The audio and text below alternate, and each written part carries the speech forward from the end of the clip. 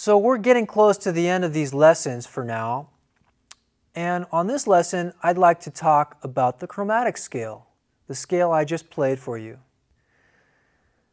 I just played all the notes on the alto saxophone, from the bottom all the way up to the top and back down, everything in between.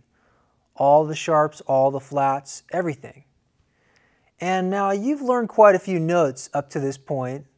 I'd like to teach you the rest of the notes within the octave that we've already learned, just so you can walk away with a chromatic scale.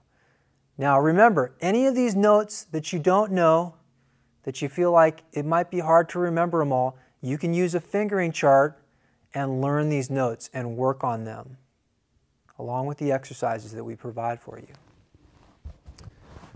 So let me slowly play this scale again. I'm going to play it one octave starting on our low G, and we'll go up to the high G.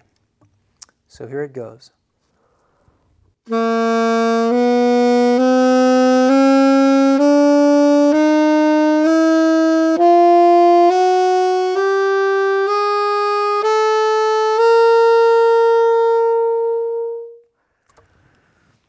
Now, that had every note a half step apart. Now, if you looked at a piano, that would be all the white keys and the black keys, one after the other. I'm going to play this for you again one more time slowly, and then I'll teach you each note that you don't know yet.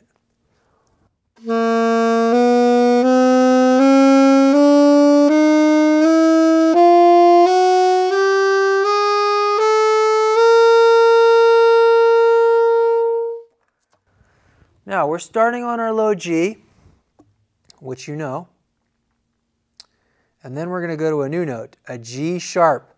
Now, when we first started talking about the saxophone, we talked about that left pinky. We haven't used it yet, but now we're going to use it. We're going to use it on the very top key. Press that key open. That's a G sharp. Okay, G sharp going up. From G to G sharp, the name of that note. Next note is A, you know that one. Now our next chromatic note is a B flat. There are a few different ways to play this B flat, but for right now, we'll play it with our side key. By the way, this note can also be called A sharp. In ascending chromatic scale, typically we would call it A sharp, but it's more commonly known as B flat, so I'll just refer to it for right now as a B flat. Okay, we use the side key in the right hand. This is a key we haven't seen yet, but this key right down here on the side by our index finger. Okay, continuing along, the next note up is B. You know that note? We'll just move right along. C, that's another half step up. The next note, probably the easiest note on the saxophone, you haven't learned it yet, but it's very easy, probably you've already played it. C sharp. Nothing to put down at all, just open up all the keys, nothing. And then D. D you already know with the octave key. D sharp, or also called E flat. The pinky in the right hand. We haven't used that key yet either.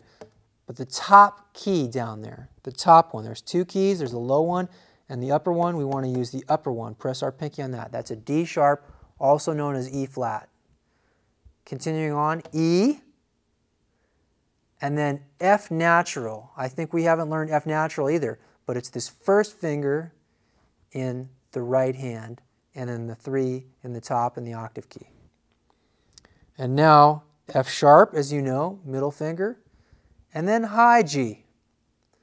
So let's do this chromatic scale one more time.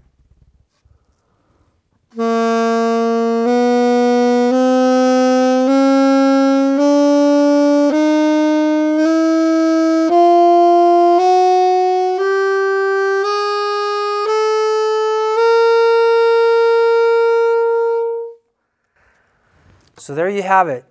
That's the chromatic scale. And it's a great scale because it has all the notes.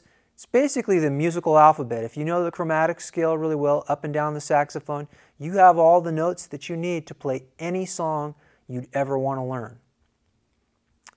So practice your chromatic scale, use your fingering chart, and you'll be good to go.